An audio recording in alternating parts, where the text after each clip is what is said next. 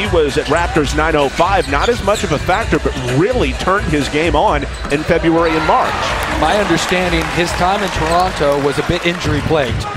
Certain kind of back and forth in regards to their overall performance. And Fish, you're looking at two guys who can simply fill it up. Thinking was going in. I think he threw the shot up there thinking there might be a trailer to rebound it and put it back. Ends up with Harris on the right side. Gives it up to Uthoff, a catch-and-shoot guy, and he fills it up. His first opportunity tonight to do it in that pure a way.